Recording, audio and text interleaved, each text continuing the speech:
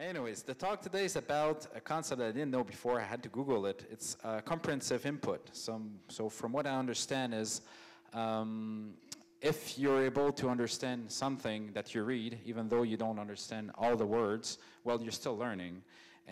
But there's still a gap to get in because I guess when you don't know nothing, you don't know nothing. So I'll leave you to it, and thank you. Working. Bonjour tout le monde. Bonjour. You know, when you go through security in Vancouver Airport, you'll get somebody, say maybe a recent immigrant from India, saying, good morning, bonjour. So we're obligatory bilingual in Canada. I don't know what happens if you respond to that person in French. I haven't tried it yet, but here, bilingual. So I've said my bonjour, but we'll continue in English. The title of my talk was Making It Meaningful, but I'm not very well organized, so my first slide doesn't say that. My first slide says Comprehensible Input, because CI, Comprehensible Input, is becoming more and more popular amongst teachers as a way to make the language class more meaningful for the learners. And I think we, as language learners, for us, language learning is meaningful. Most people at some level say, gee, I'd really like to speak Spanish, but they're not prepared to put the effort in, so to them it's not meaningful enough. And even as language learners, we're, I think, always trying to make sure that what we're doing is meaningful, and sometimes we have doubts, like maybe I'd rather be checking my Twitter feed than, you know, plowing my way through Arabic or something. So making things meaningful is important. And I think this comprehensible input, or sometimes it's called compelling input, Stephen Krashen calls it, sometimes he calls it meaningful input, and I'll move on to Stephen Krashen. You probably, I don't know if you can read the text there, but Stephen Krashen, to my mind, he's the Richard Dawkins of language learning. He very elegantly, very succinctly explains the process. And all of the things that he talks about, the importance of, and I know we have some grammar fanatics in the audience here, but, and I have nothing against them because I agree to disagree with people, but sometimes. But it's the meaningful input, comprehensible input, and preferably compelling input that enables us to learn the language. And I believe that all of the sort of more deliberate language learning activities that we do, and which we may find or may not find stimulating, pleasant, or whatever, are less important to us than simply imbibing input. And I look at language learning, being Canadian, you know, we have certain cultural, you know, we can't kind of get beyond certain things that are kind of important to our lives. So language learning is like an upside down hockey stick. So when we start, we have this period, this is the blade of the hockey stick. I haven't a pointer, but you can see the blade of the hockey stick, and that's that initial period, which can be 3 months, it can be 6 months, where what begins as sort of just noise, the language, we just hear it, it's noise, we don't know where the next word begins, we don't have any words, we don't have anything, and there's this very steep climb. And it is in some ways the most satisfactory period in our discovery of a new language, because from knowing nothing, from being able to say nothing, we actually start to understand something. Look at me, I can read Arabic. I can't read it very well, I get the same letters wrong every time, but I am able to make some meaning of Arabic. And so that's a steep climb, but in some ways a satisfactory climb. And then you have this very, very, very long period, which one of the presenters here referred to as the desert, where it looks as if we aren't making any progress at all. And that's just the period where we just have to accumulate so many words, and it's just astounding how many words we need to be comfortable. We think we have a lot of words, and then we go and read a newspaper article or a book or with some people, and words are flying around, and we realize just we think we're here, and in fact we're sort of just past, you know, a third of the way. So that's the sort of the shaft of the hockey stick. So, and when we begin, of course, nothing is comprehensible. So that's, you can say that's an inherent contradiction in the theory of comprehensible input. You're actually going to take something that's not comprehensible. And so how can you learn from comprehensible input when nothing is comprehensible? So I'm going to share with you, and I think this is what we all do, and this is the thing in talking to a group like you, I'm not talking about things that you haven't experienced yourselves.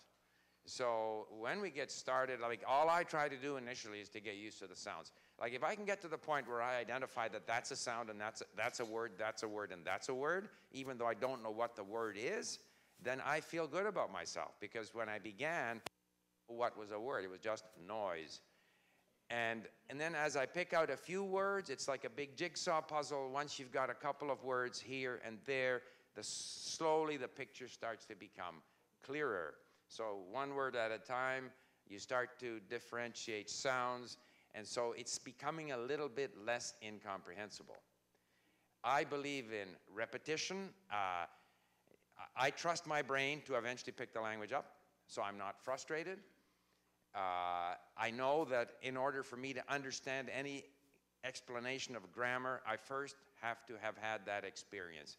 So if the grammar explanation explains something that I have already experienced, okay, oh yeah, okay, I understand that. But if it tries to sort of anticipate what I'm going to meet in the language, it's kind of meaningless for me. And I think the other thing, which we all do as language learners, is that we are comfortable with uncertainty.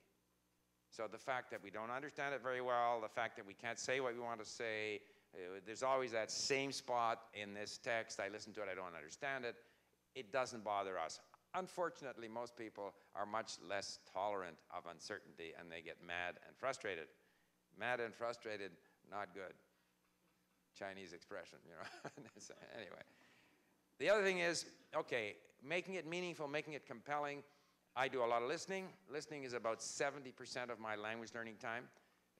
If for no other reason than it is very easy to organize. I just get in the car, you know, and nowadays the technology is such, not USB, what do you call it, Bluetooth. I get in the car, I start up my car, and I'm listening to Farsi or Arabic or whatever. Sometimes I got the wrong language on, or I don't, then I got to somehow, while driving, change, you know, what I'm listening to, which is not very safe. I don't recommend you do that. Sometimes I do pull over and change. It's important that the voice be pleasing. I think this is extremely important because I find initially I have to listen many, many times, and there's no question that some people's voices are more pleasant to listen to than other people's voices, and it can be subjective. So it's very important to have material where you enjoy the voice, the sound is good. Another thing I find is that it's easier to learn from subjects that are familiar. We're still in that blade area of the hockey stick here, so we're trying to get a toehold in the language, and therefore the more familiar the subject matter, the better.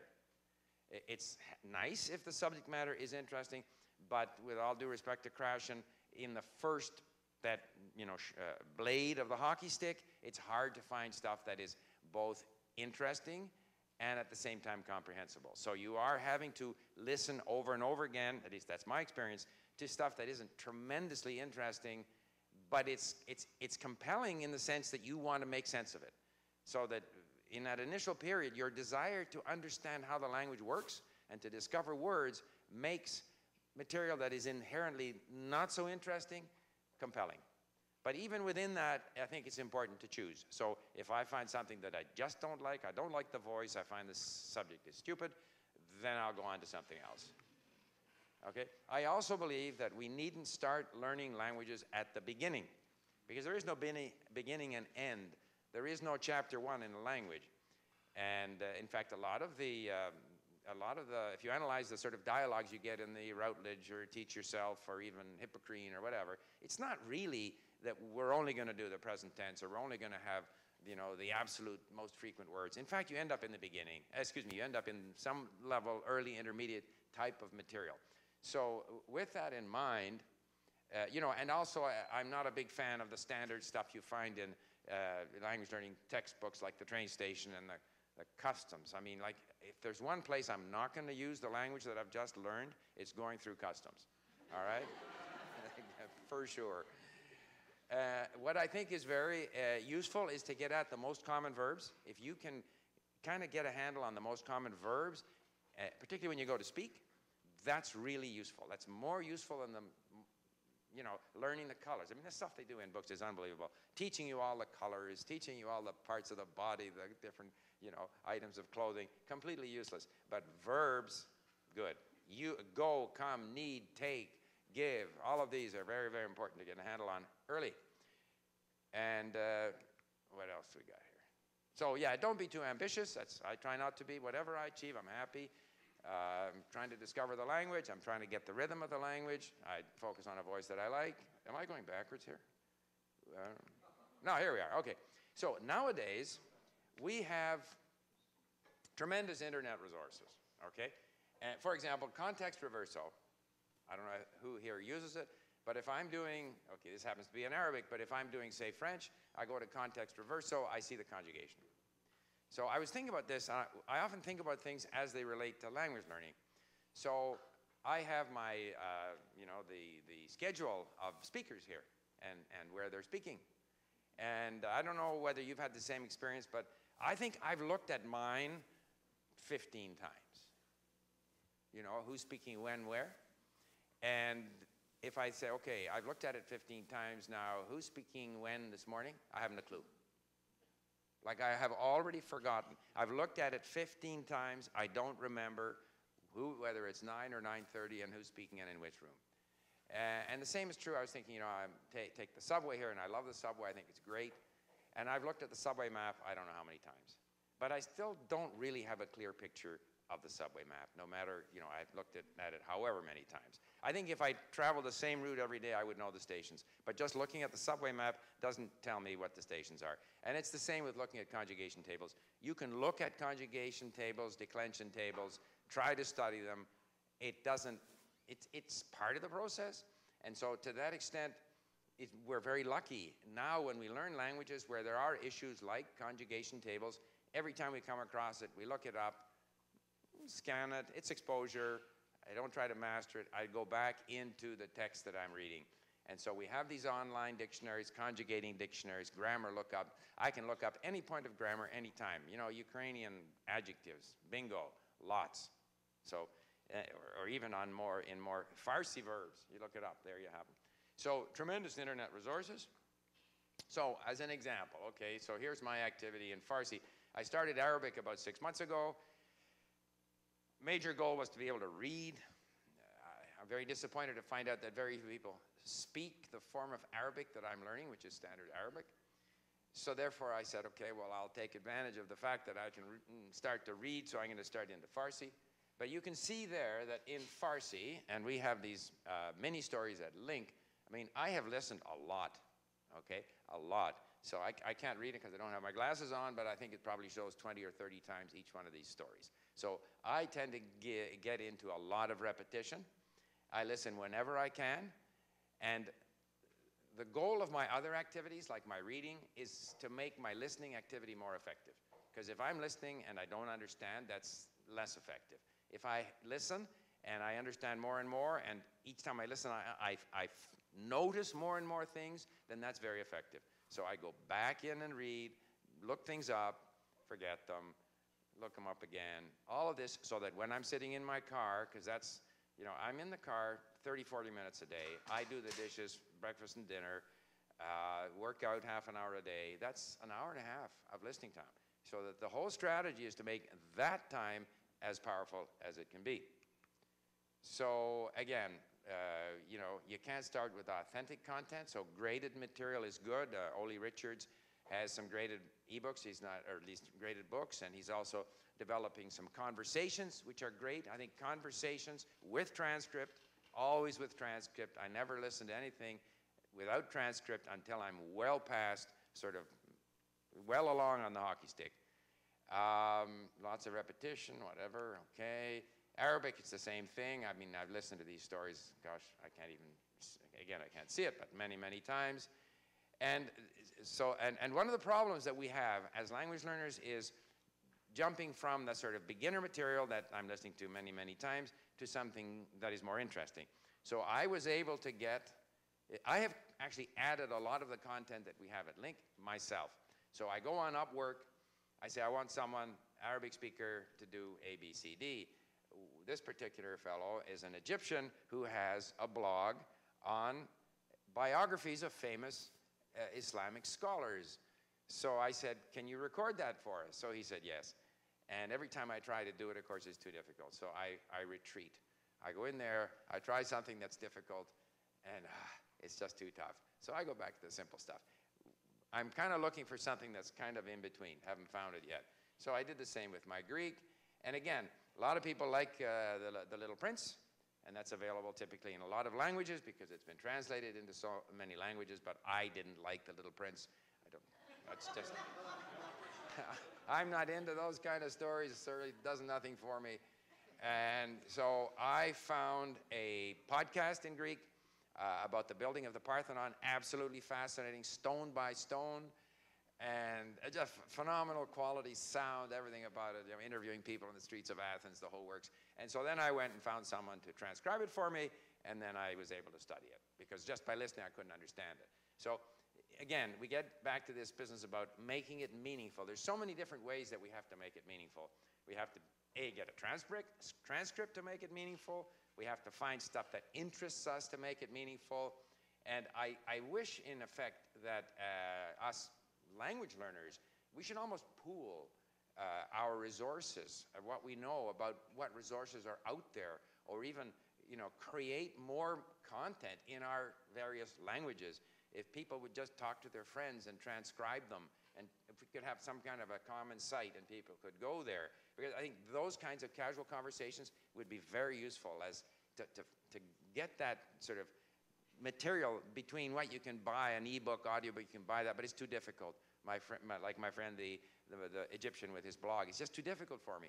But if I had some simple conversations that were transcribed in Arabic, that would really be helpful, except that no one speaks the Arabic that I'm learning, but that's another subject. And what else we got? Yeah, so I tend to, on my computer, I've got for all the different languages, I store, you know, whatever I find.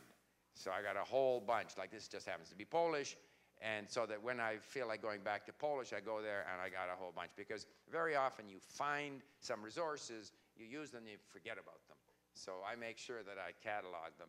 I just wonder if we all shared the material that we have cataloged in the different languages, plus created some of our own, maybe working with polyglot groups elsewhere, we could generate a lot of useful resources. Now, getting back to the desert, I just thought this idea of when you're on that long shaft of the hockey stick, that was a pretty uninspiring sort of image.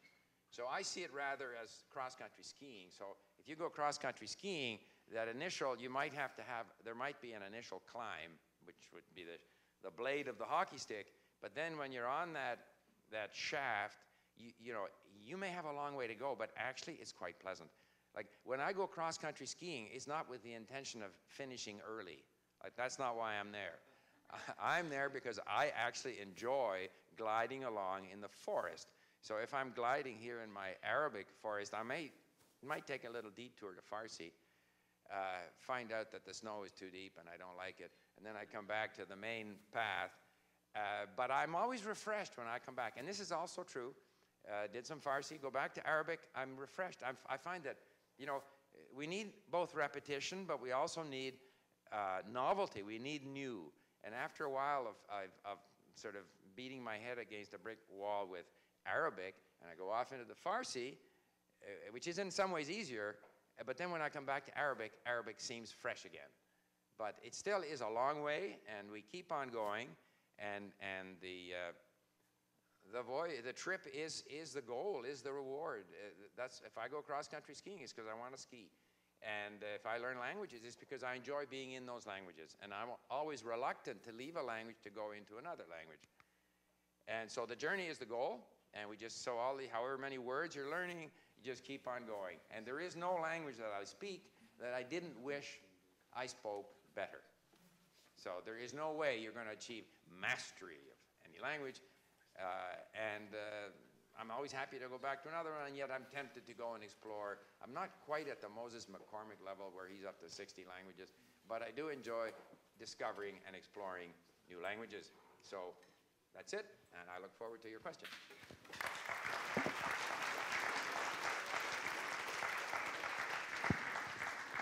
Thank you very much, Steve. So we have plenty of time for questions. So you have the superstar here. It's time. All right. Okay. Oh, we can start here. Thank you. You said that we need novelty and new to kind of stay motivated in our languages, but the example that you gave was looking at a new language and then returning to an old language. But what if you don't want to necessarily look at a new language? What would you suggest in that case to kind of get that novelty?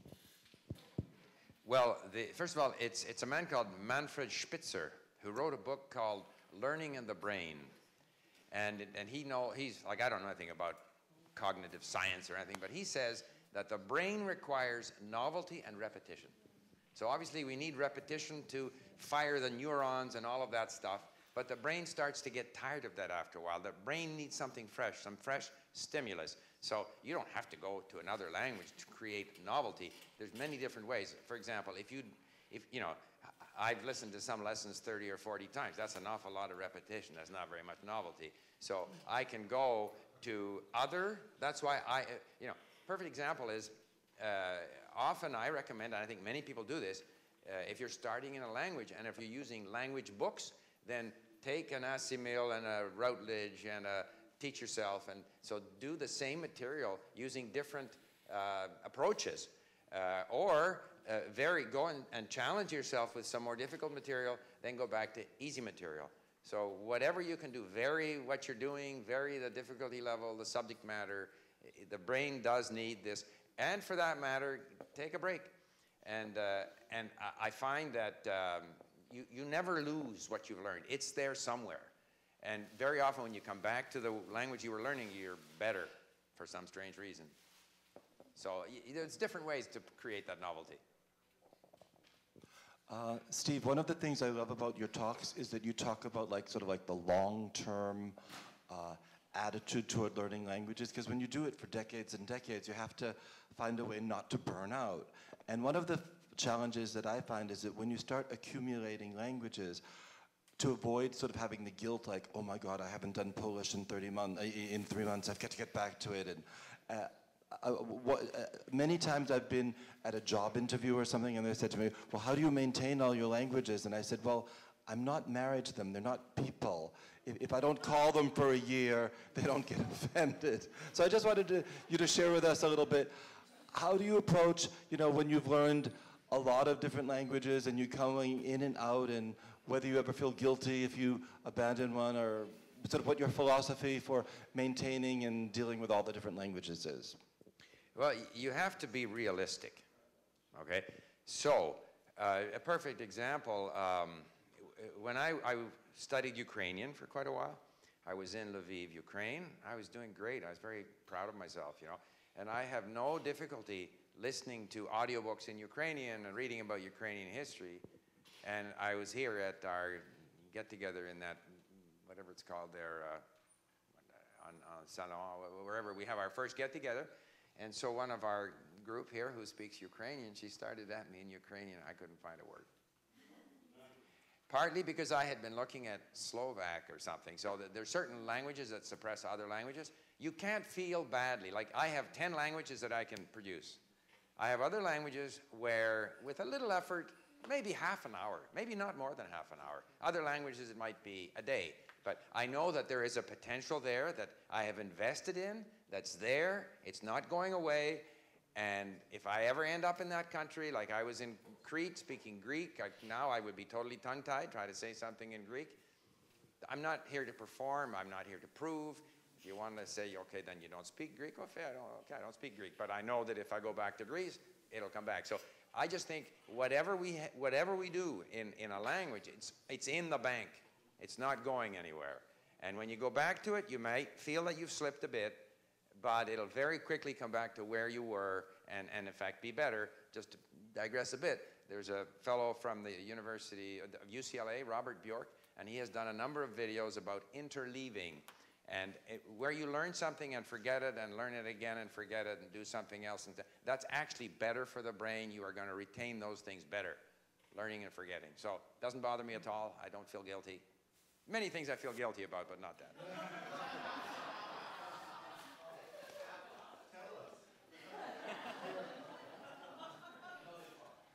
Yeah, yeah. That'll be a more limited group, actually. Hey, Steve. I'm the leader of the Gala Rebellion and represent. And, woo! Rebellion! Sorry. And, the who rebellion, by the way? Sorry? Which rebellion? Yeah. And at the Strong Rebellion yesterday, 15 strong, we were having a discussion about leaving languages temporarily. Somebody in our group had left German for 18 years, and he felt that, he had felt that his German actually had gotten worse. And the point was brought up that maybe when you leave a language for a short period of time, when you come back to it, it's just the satisfaction of learning it again that gives your brain the feeling that it's better, but it might actually be worse than what it was.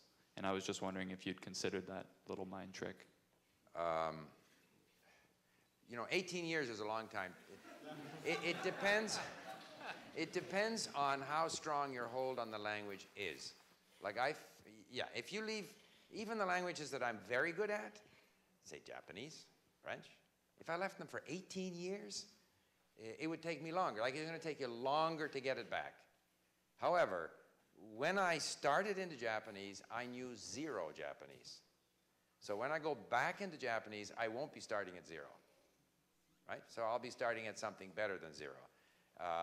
For example, if I was listening to Greek in my car in Vancouver, and there were words there that I used to know that I now don't know. But is that discouraging? No, because if I were to apply myself to Greek, like when I consider all the effort that I put into Greek to get it to that level, and now it's slipped back, to get it back there is not going to take that much time. But I wouldn't want to leave it for 18 years. I think that's a bit excessive. So, and insofar as your question of whether that's an impression or not, I'll give you an example. I was going off to Sweden, and I had been listening to these Chinese stories. I have this Chinese storyteller who tells the romance of the three kingdoms in Chinese. It's tremendous, much better than any video, and difficult to understand. And so but I'm going off to Sweden, so I've been listening to Swedish audiobooks and reading about Swedish history and stuff. And then I go off to Sweden, then I come back, I put on my Chinese CDs, I understand them better. Absolutely, and I've had other people confirm that experience. So I think what happens there is that not 18 years, I'm not talking about 18 years, but I think this idea of stimulating the brain with something else, refreshing it a little bit, it makes you more, your ability to notice, to observe, to realize what's happening, the sounds, the words, it actually picks up. And I feel that the more languages you learn, in fact, you get better at noticing. You hear better, you hear sounds better. And so to that extent, that little mix of, say, Chinese with Swedish had that kind of a beneficial effect. But leaving languages for 18 years, I wouldn't recommend that as a strategy necessarily. Makes it longer to learn a language. So I didn't speak German for 18 years. So someone stole my question, so I'm going to have to come up with a new one. I noticed that there are certain really rare words that just pop into my mind automatically, but some of the basic ones are just completely gone. That words I should know and I don't. It's like I can't reach for them anymore. But I guess my question is oh no, I forgot my question.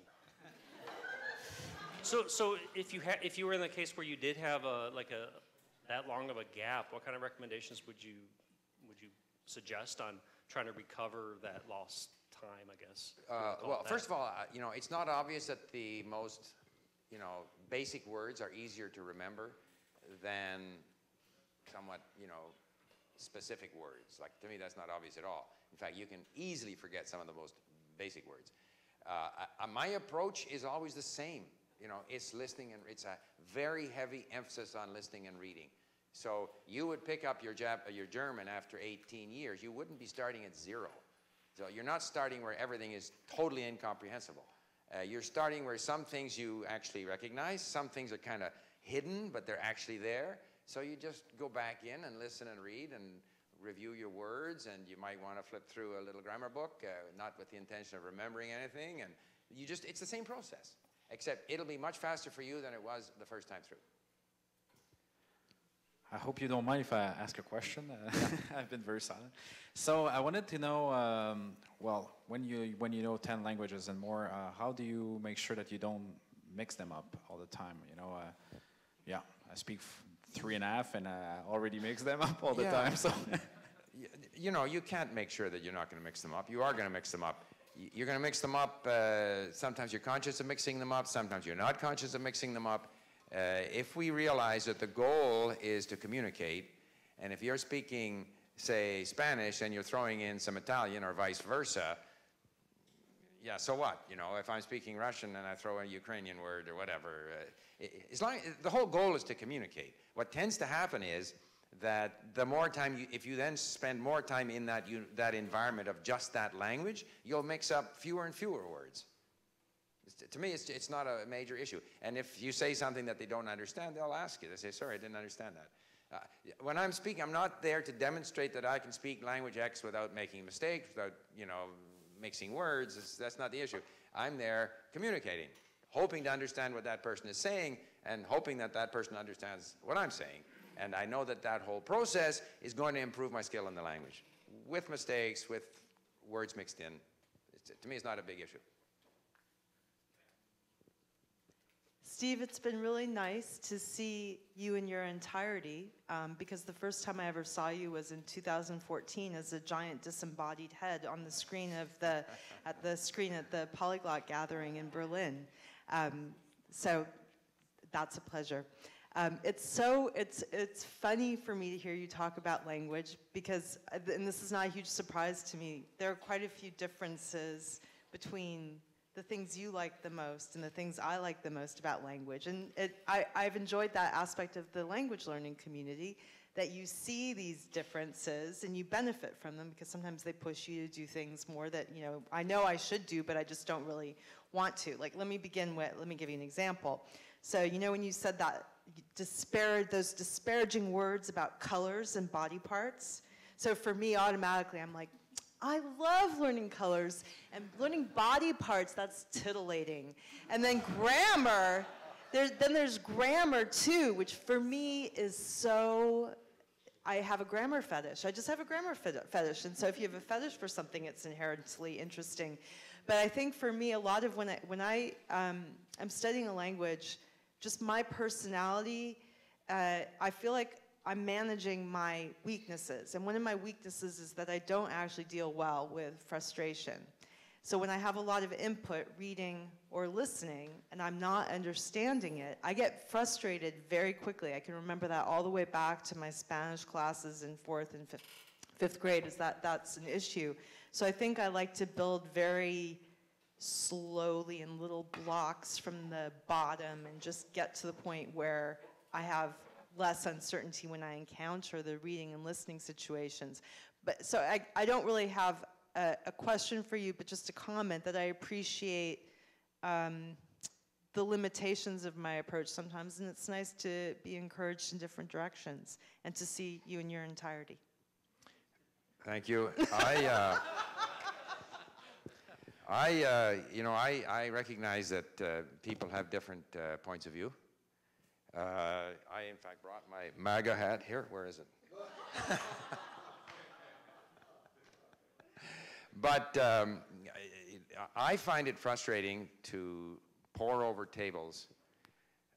It began with German, and to try and remember, and I can't remember them. I don't find it frustrating to read as long as I have access to certain tools. So if I have access to, here's a little story. Again, in our mini stories, the vocabulary repeats. I can listen to the audio of the thing. I can save it to a playlist to listen to later on. I can look up each word. I can save phrases to review later. All of this makes it much less frustrating. If I were to try to read, when I do try to read Arabic from a book, I quickly give up. I sometimes say, oh, I've improved now, I'll grab a book. But when I'm, as I said, with the book, I can't press on anything, I can't look up words. That's totally frustrating. So as long as I have this environment on my iPad, to me, it's extremely pleasant. But to each his own. And, yeah, body parts, whatever,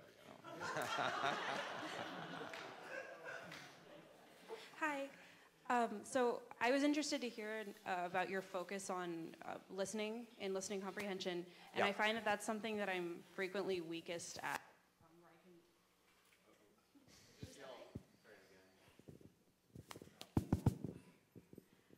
So anyway, I'm very weak at listening comprehension frequently, and I was wondering about, so if you're studying a kind of understudied language where there's not a lot of resources available, I've heard some conflicting statements about what you should do in order to improve your listening comprehension, and it varies from just as much input as possible to even sitting and like trying to transcribe, which I've attempted to do in the past. So, but I found that that's kind of intensive, and you can burn out if you're just sitting there listening to something over and over again and attempting to write down every word they say. So what would you suggest, really, if that's your focus? How intensive and how sort of conscious should you be when you're trying to get better at listening comprehension? Well, you know, listening over and over again to stuff that you don't understand is not something that I like doing. I don't think that's very effective in terms of learning.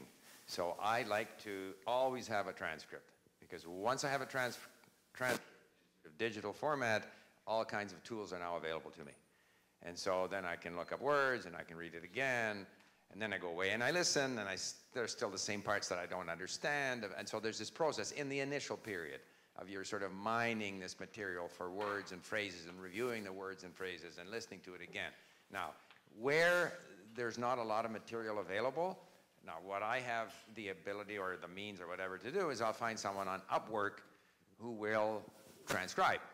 So, and very often I'm learning languages where the local, you know, labor cost is not that high, so it's not prohibitive to do that. So I don't know what languages you are learning, but in my case, I had a lot of stuff created for me or transcribed for me in Romanian, in Arabic, in Greek, even in Korean. I found someone who was willing to do that for a reasonable amount of money. So I always want to have the transcript. I don't want to be constantly listening to something where I haven't got a hope of understanding what's being said, in the hope that somehow magically these pennies are going to drop. They don't.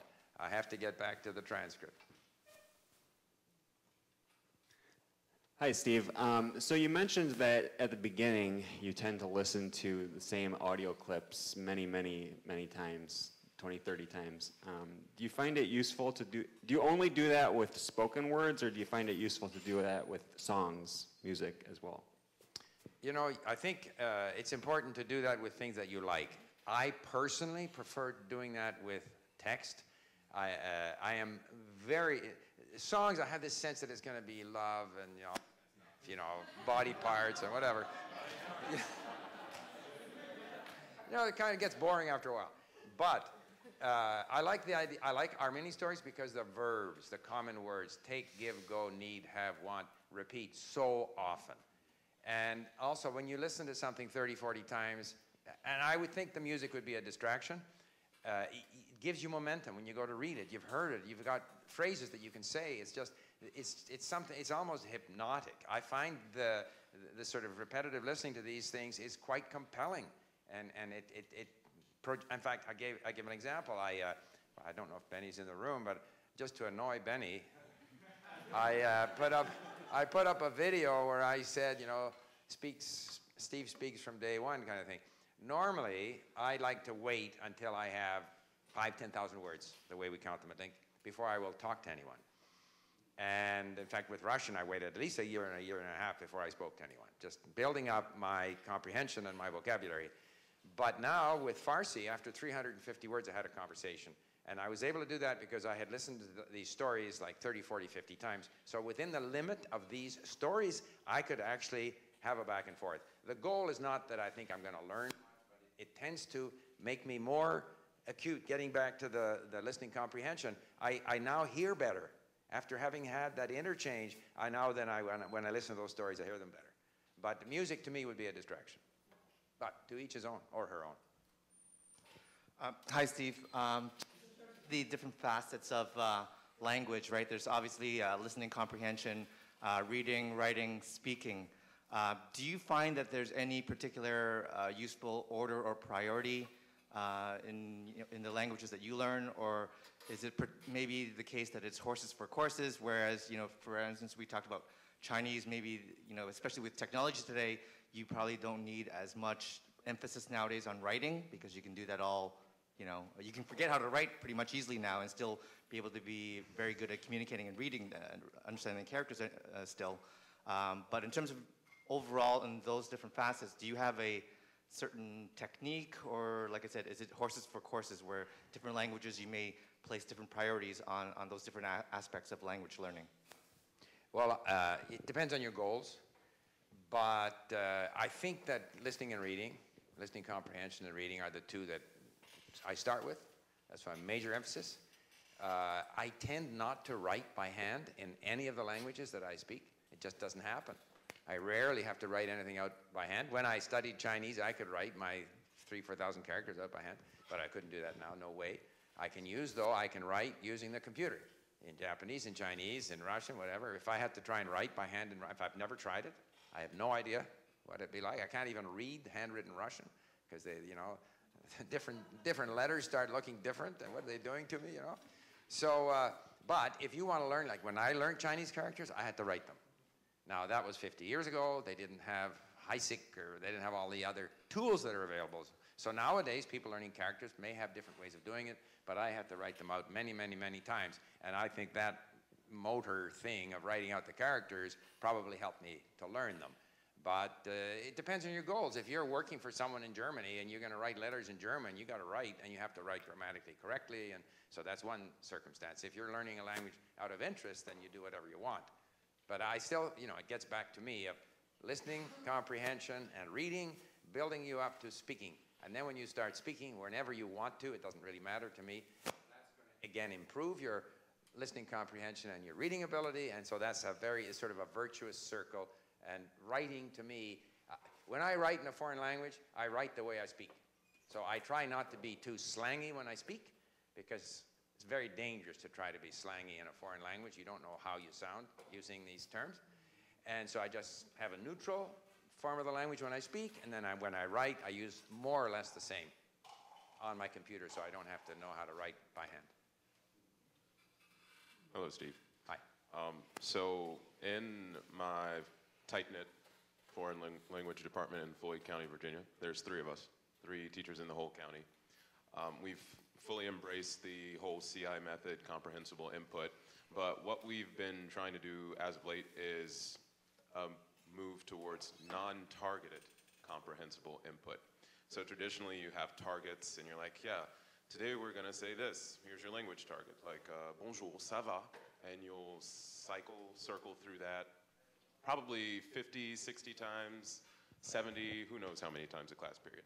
But what it is now is, going back to this idea of compelling input, is if you are telling a story, it doesn't have to be targeted if the students, especially in the context of a traditional public high school, if the students are creating the characters, if the students are kind of driving the story. I was just curious, because sometimes, you know, I have the students create the stories, right? They'll spend a whole class period drawing, making characters, and sometimes you get characters like last week there was a gangsta chicken, Gangsta Rooster was his name, and the stories end up being hilarious sometimes, and sometimes sad, so again, compelling, not necessarily funny, but just interesting for the students. But what a lot of people ask me is, you know, I guess it seems kind of weird if you've got a chicken with a flamethrower that's actually not a flamethrower, but is a water gun, and the blue mass that's coming out of it isn't actually water, it's a flame. Do you see the value in providing input in that way? I guess is what I'm getting at when you are not targeted. Well, meaningful input, it's got to be meaningful to those people who are involved. So those people who are involved in that story, they will find that meaningful. I don't believe it's useful to sort of target certain expressions. Getting back to my disagreement with Alan here. Today we will learn how to greet people in French. You're not going to learn it today. You may cover it today. You may expose them to it today. You might test them on it today. Doesn't mean that they've learned it today. Today we're going to learn the parts of the body. We're going to learn the colors. Doesn't mean you're going to learn it. I think we pick these things up by being exposed to meaningful content, and that meaningful content depends on the context. But I certainly, in my own case, my ability to try and target something and learn it is very limited. I went to Vietnam, so I typically went and bought some books on Vietnamese, listened to a bunch of Vietnamese, I had my phrase book and stuff, and I spent 6 or 7 days in Vietnam. I was able to use one word. That was it. That's all I retained from all of that, because it's simply not enough time. And the only reason I can remember come on, because it sounds like come on.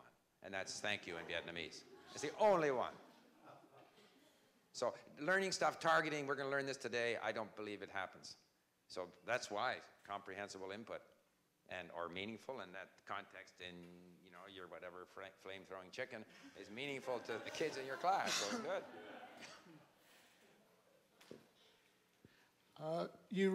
You talked about your trip to Sweden. Yes. And Swedish has a very particular rhythm to it. Right. I was wondering how you found learning that particular rhythm as well as other rhythms of other languages. How has that been for you in terms of your studies? Jättesvårt, det kan jag säga.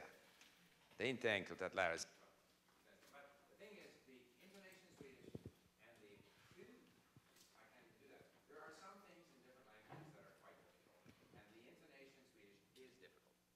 Intonation in Swedish is difficult, but I don't make any deliberate attempt to practice it. You just hope that with enough exposure, if you're with them, you kind of pick up on their rhythm if you're open to it. But you know, you're identifiable as not a local. Yeah, it's a bit difficult. It's easier to do the monotone. Even Chinese tones are easier in a way, I find, than the getting that, because the danger is you're going to try to exaggerate it and you'll sound silly. So it's hard.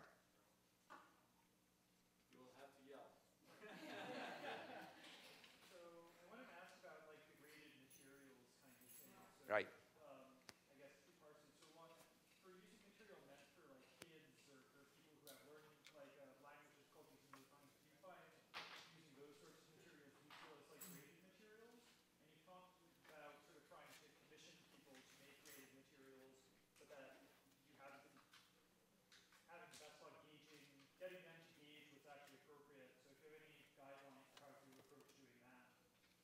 So it all depends on the language. Obviously, for someone who has learned, say, a Slavic language, and then I want to go and do Polish, I can go to very difficult material fairly quickly. Especially using link, I can look words up and the whole thing makes sense, right? Arabic, not so. I am not, personally, I don't like children's books. So again, meaningful to whom? Some people like children's books. I like, you know, one thing that I find, you know, if you're going from sort of beginner material to challenging material, some of the things that I think are very good along the way are, for example, transcribed conversations. Because in conversations, people tend to use a higher percentage of high-frequency words. So, you know, literature is the worst. So if you're in literature or some technical manual, it may only be 70% high-frequency words. A conversation might be 90% high-frequency words. Plus, it's very natural. It's very engaging. So I wish, like if we had conversations, a website where everybody put up conversations in different languages that were transcribed, that would be great. I also find that anything that is written in another language and translated is easier. So if you can, Harry Potter, great. Because Harry Potter translated into whatever language is going to be easier than reading something in Japanese. But Harry Potter in Japanese is going to be easier. So those things are easier. I personally prefer nonfiction. I can get into a history book fairly early, partly because I'm interested in history and partly because there again, you very quickly get used to the vocabulary that they use, whereas if you're into literature and they're describing some beautiful scenery or whatever, you know, different trees and birds and stuff, it gets very difficult. So, you know, there's different ways that you can make it graded. And the need for graded material varies depending on the language. And I'm not familiar with material, you know, developed for people with reading disabilities. I have not, I don't know anything about that. All right, thank you so much, Steve. Yes, yes, yes, yes. That was quite enjoyable.